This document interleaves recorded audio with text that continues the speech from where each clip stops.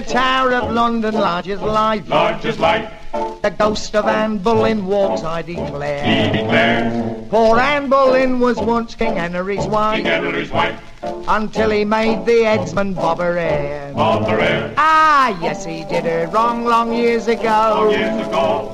And she comes up at night to tell him so. With her head tucked underneath her arm, she walks the bloody tower. With her head tucked underneath her arm at the midnight hour. She comes to haunt King Henry, she means giving him what for. That's up, she's going to tell him off for having spilled her gore. And just in case the headsman wants to give her an encore, she has her head tucked underneath her arm. Sometimes gay King Henry gives a spread. For all his pals and pals, a ghostly crew. The headsman carves the joint and cuts the bread. Then in comes Anne Boleyn to queer the do. She holds her head up with a wild war whoop. And Henry says, don't drop it in the soup. The soup.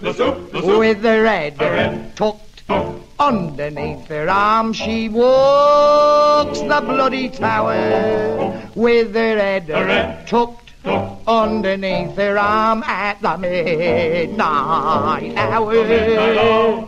The sentries think that it's a football that she carries in, and when they've had a few they shout, his army going to win.